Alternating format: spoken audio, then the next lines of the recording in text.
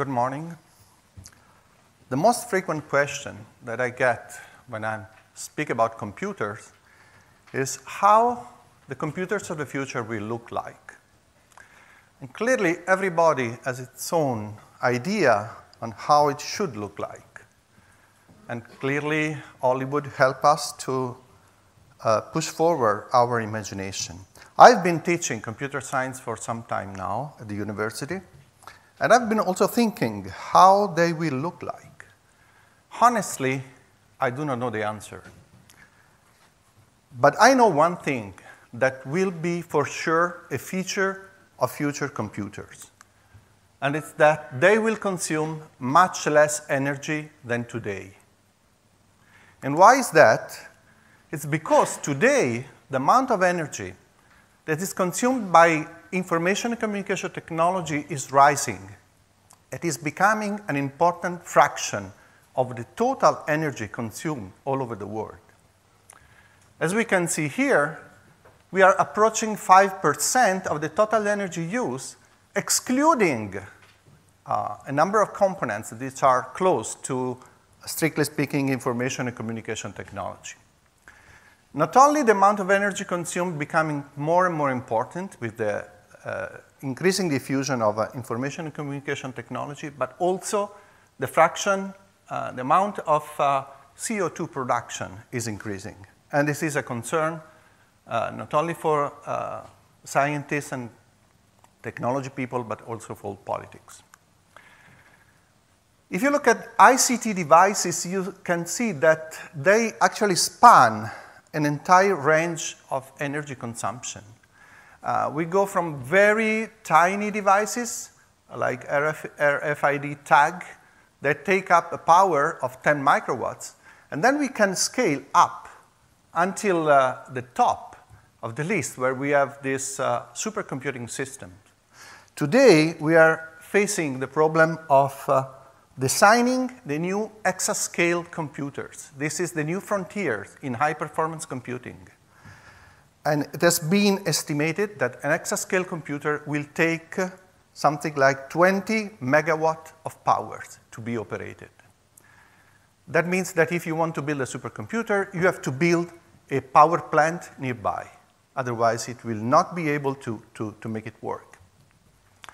On the green side here, we have, of the list, we have a number of solutions that today go under the name of energy harvesting technologies, means technologies that transform energy from the environment. And also in this case, you can see that there is a whole range, spectrum range. Still, these technologies are too weak. They are not able to power most of the mobile devices that we want. And I'm sure that you're very familiar with the terrible problem of having the battery of your mobile phone or your iPad just running out.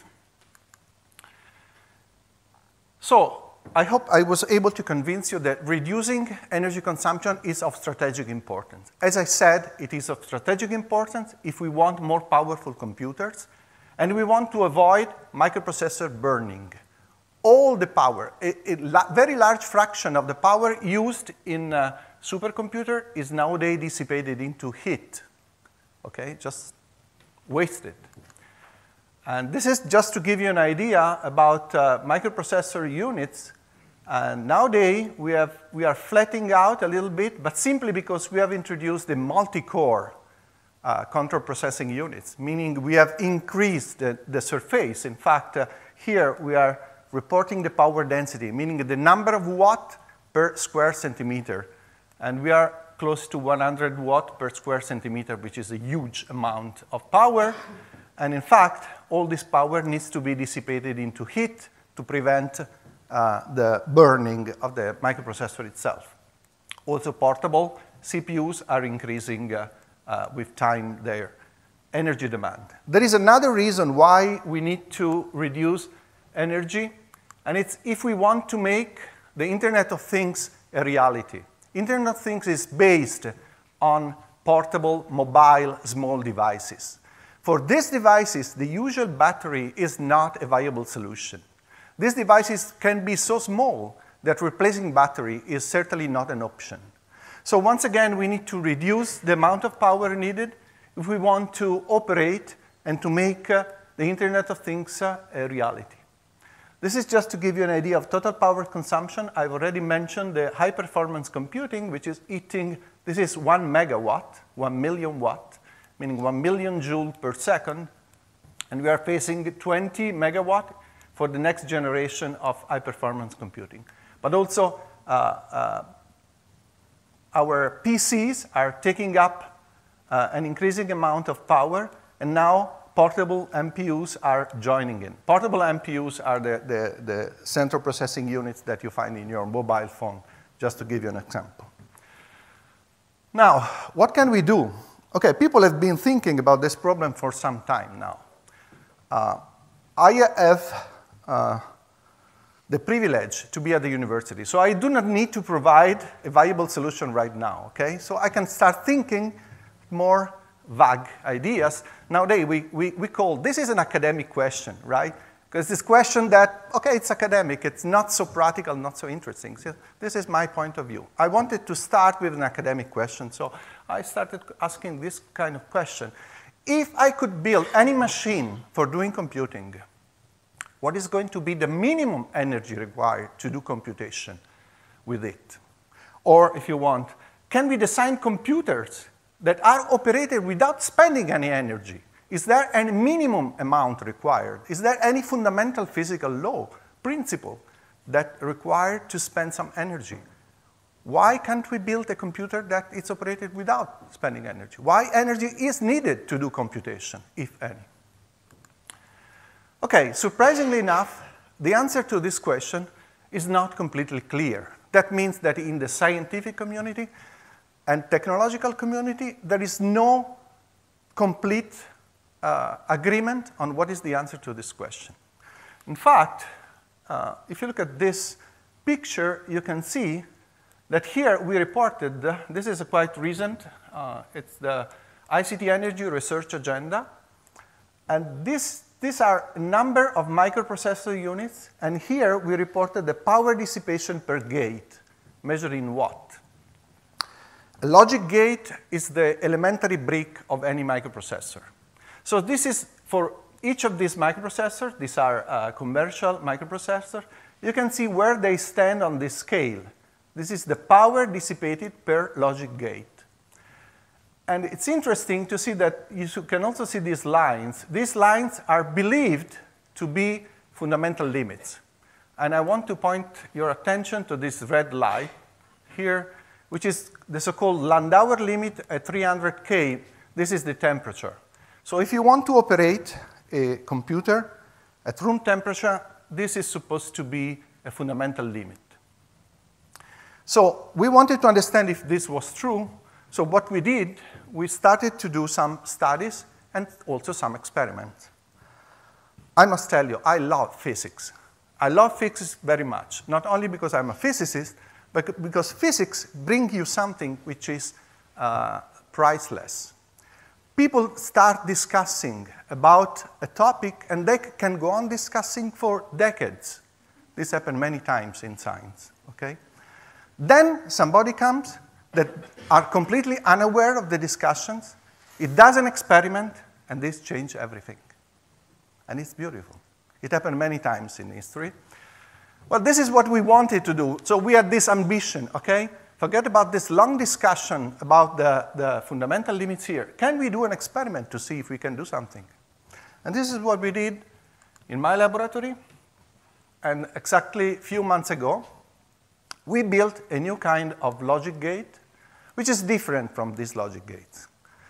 And this logic gate we were able actually to operate it at this level of power, which is way below this line that was supposed to be a fundamental physical limit. Okay, now, if you want to know more about this, you will find details on this paper. This paper is presently submitted to Nature Physics, and we are waiting for the response of the referees. What is interesting here is that you can see that all these devices are characterized not only for the power dissipated, but also for the frequency. I mean, on this side, you have the most fast devices. On this side, you have the slow devices. It's interesting to see that we also quoted the neuron. Neuron is supposed to be the elementary cell of our brain.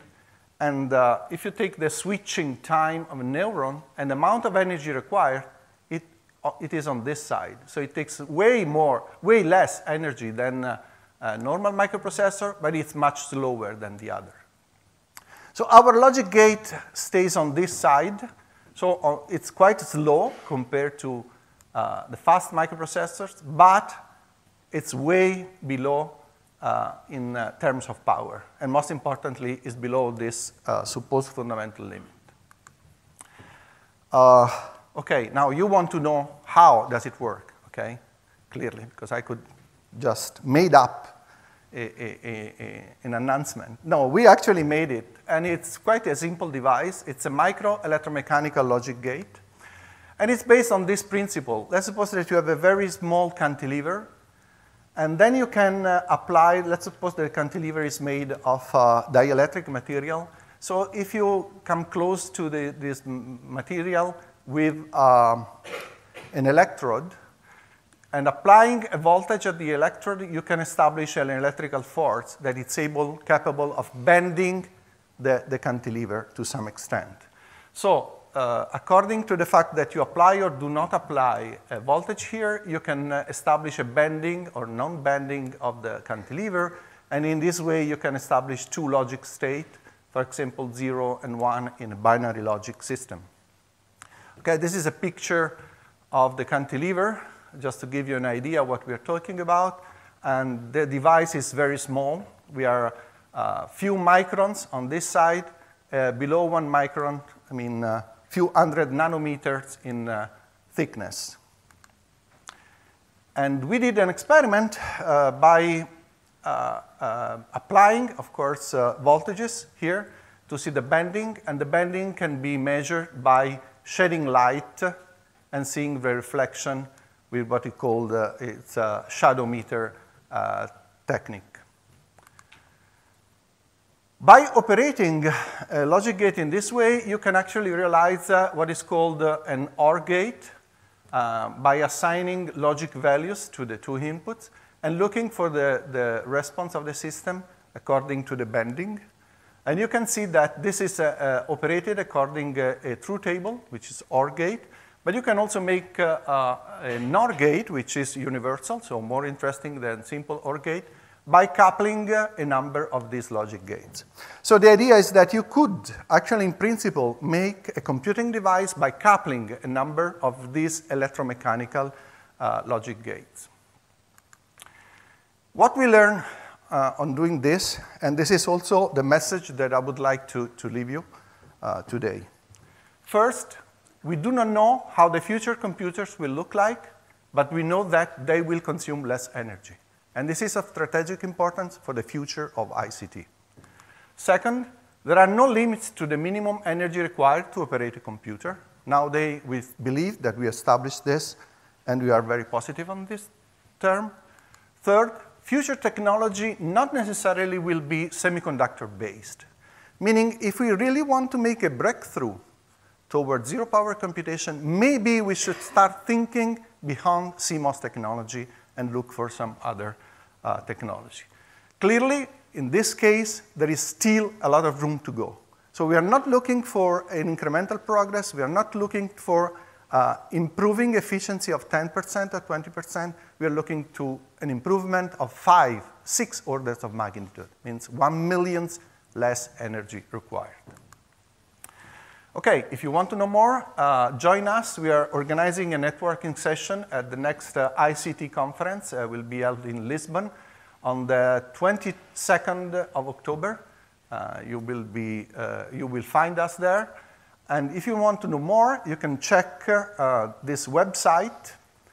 And this work has been developed under two projects funded by European Commission under the FET program. Project called Landauer, FET Proactive, and ICT Energy, again, FET Proactive. Thank you for your attention.